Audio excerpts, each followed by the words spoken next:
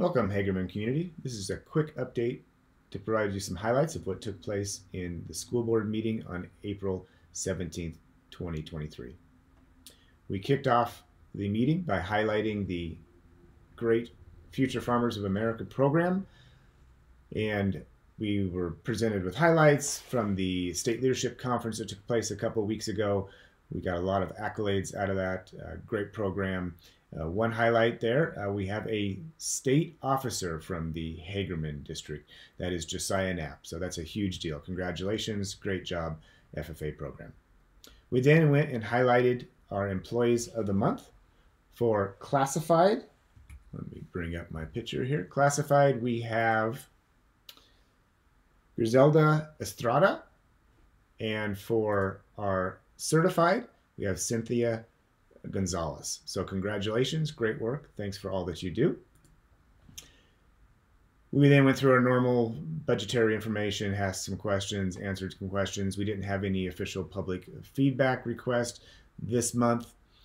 Our board training was focused on what took place in the state and Senate, the different information that was provided, and we had highlights as to some of the big items. Obviously were the new funding for both classified and certified staff members, which will definitely greatly benefit our district.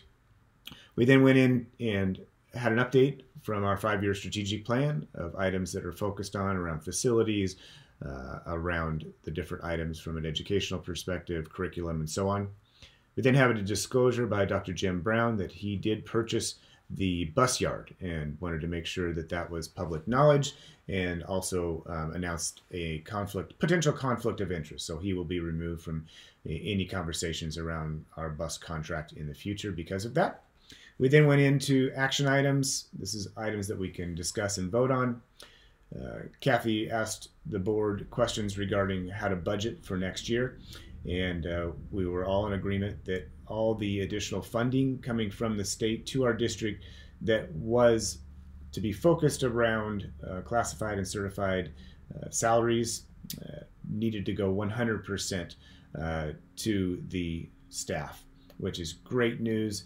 In fact, I was at Twin the other day, and I had to highlight this picture because I looked at McDonald's and I saw that sign that said $14 an hour starting salary, and I no longer have to hold my head in shame. We can hire, and our minimum hiring salary or minimum hiring hourly wage for our classified is $15. We've raised it to $15 an hour, and then also gave raises to everyone, their existing salary and their hourly wage that goes along with that. So we're able to give a big boost to our staff, and that's great. All of that's going to the staff. Then set the date for the budget hearing, which will be in our June meeting.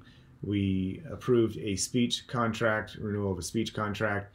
We agreed to join the class action lawsuit against social media organizations where they've had formulas that are definitely there to target, and there's been a lot of damage for our youth, and discuss some of the suicide rates, which are through the roof. Just a lot of things that did not benefit our kids. And so in order to protect our kids, we have joined that class action lawsuit.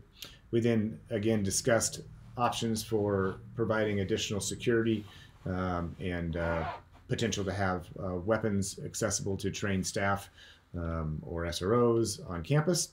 We then went through a bunch of our policies, first readings, second readings. We went into executive session, and we came out of executive session, and we accepted the resignation for Dr. Jim Brown for the varsity basketball coach. He filled in when we didn't have a coach last year, and so he needs to continue to focus on the superintendent role and the principal role. And it's just a lot of work, as all of our coaches put in so much time and energy for the kids. But we do have that opening, so we opened that up. We also opened up a position for social studies. Does not mean that we lost our social studies teacher. It just means that it gives us more options to hire. If we have good applicants in any of these areas, we can shift staff around But here are the open positions. So feel free, you should have seen a Facebook post. Feel free to forward those to any candidates that you think would be a great value to our district. And that's pretty much what took place on Monday's board meeting. Thank you very much. If you have any questions, feel free to contact the district office. Cheers.